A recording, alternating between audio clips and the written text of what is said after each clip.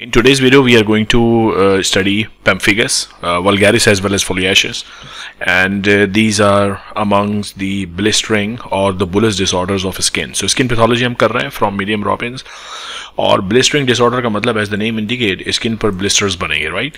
And this is very important for your examination purposes. बहुत पूछते हैं एग्जाम में, and इसमें different categories हैं. So today we are going to cover Pehmphigus type of disorder. So although vesicles and bullae occur as secondary phenomena in several unrelated condition, यानी for example अगर किसी को viral infection है, herpes infection, या eczematous dermatitis है, spongioric dermatitis, उसमें भी इस तरह blisters बन सकते हैं.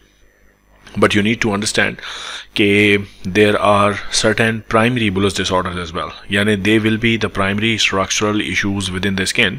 उसकी वजह से bully बनेंगे और blisters बनेंगे.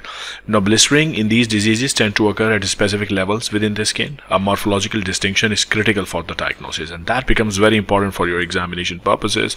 Examiners are very interested in investigating कि जी आपको ये bullous disorder को discriminate करना सही से आता है या नहीं आता. Okay, so let's start our discussion regarding Pehmphigus.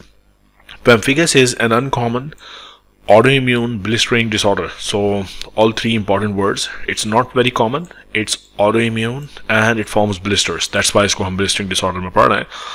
And what is the primary pathogenesis behind this? It results from the loss of normal intercellular attachment within the epidermis and the squamous mucosal epithelium. You know that in the skin there is the basement membrane, and here we have epidermal layers which is arranged into multiple layers, and this is what is known as epidermis, and then below the basement membrane is known as the dermis. Now in the epidermis there are cells which are attached to each other, and if those attachments are gone, this is what we call loss of intercellular attachment within the epidermis. Okay, there are three major variants of Pehmphigus. The most common one is called Pehmphigus vulgaris. There is Pehmphigus foliaceus, and then there is paraneoplastic Pehmphigus. So it looks really serious one. Yeah, the last entity is associated with internal malignancy and is not discussed here. So that is basically a carcinogenic phenomena. Okay. Right, now let's dive us a little deeper into the pathogenesis. Pehmphigus vulgaris and Pehmphigus foliaceus, both of them are autoimmune disorders, and they are caused by antibody-mediated hypersensitivity reaction to certain antigens, obviously, and therefore it is type 2 hypersensitivity reaction. जो antibodies attack करती हैं, they are IgG antibodies, and they bind to the intercellular desmosomal protein. You know that intercellular proteins are there to bind different cells, and if they are attacked by IgG subclass of the antibody, they are gone, and this leads to bullae formation. Okay, right. Now the antibodies disrupt the intercellular adhesive function of the desmosome and may activate the intercellular proteases as well. The distribution of desmoglein protein, जिसके against antibody होती है, within the epidermis is basically the major determinant of the location of the lesion. By direct immunofluorescence, ये एक laboratory technique है जिसके ज़रिए आप skin की पंच बायोप्सी लेके उसको एंटीबॉडीज़ के साथ स्टेन करके उसकी फ्लोरोसिस चेक करते हैं. सो जो लीजन है, the sites show a characteristic fishnet like pattern of intercellular IgG deposits, and this should make sense to you. And the reason for that is, let me take you to the image.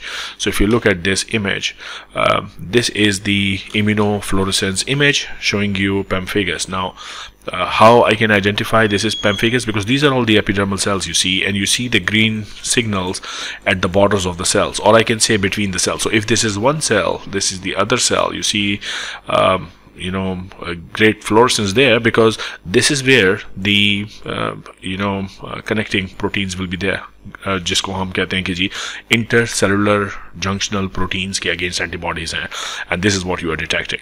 Okay, so direct immunofluorescence findings in Pehmphigus. Figure A is Pehmphigus vulgaris. Note the uniform deposition of immunoglobulin, all the green alongside the membranes, and this is why it is called fishnet pattern. So if you look at it, ऐसा लगता है कि मछली का जाल पड़ा हुआ है, because ये तमाम cells जो हैं वो एक दूसरे के साथ connected हैं प्रोटीन से, और उन प्रोटीन्स के अगेंस्ट एंटीबॉडीज हैं, उन एंटीबॉडीज को आपने डिटेक्ट किया है इस immunofluorescence टेक्निक से.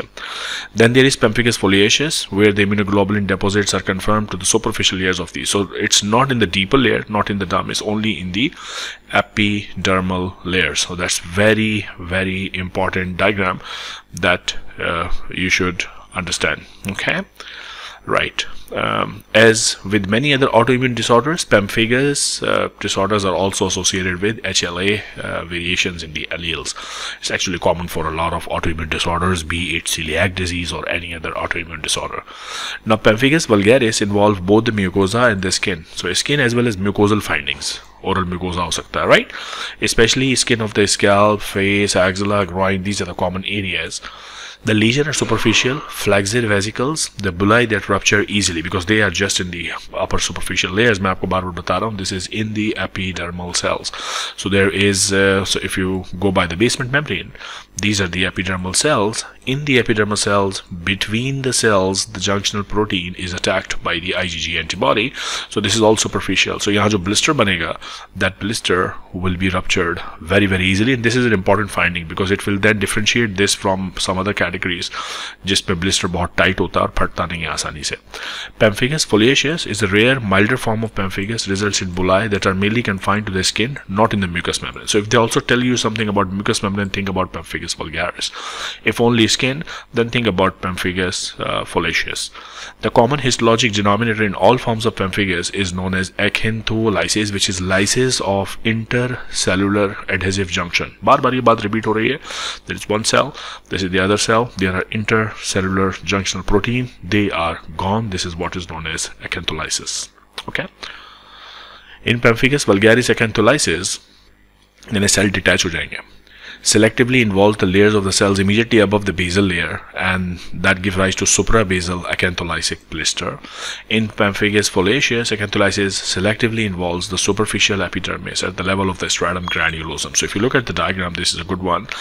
So there can be different, so if this is the basement membrane here, suppose this is the basement membrane, then immediately above the basement membrane is the layer of the basal cell, stratum basal. Okay, immediately above the stratum basal you see separation of cells, and this is called suprabasal category, right?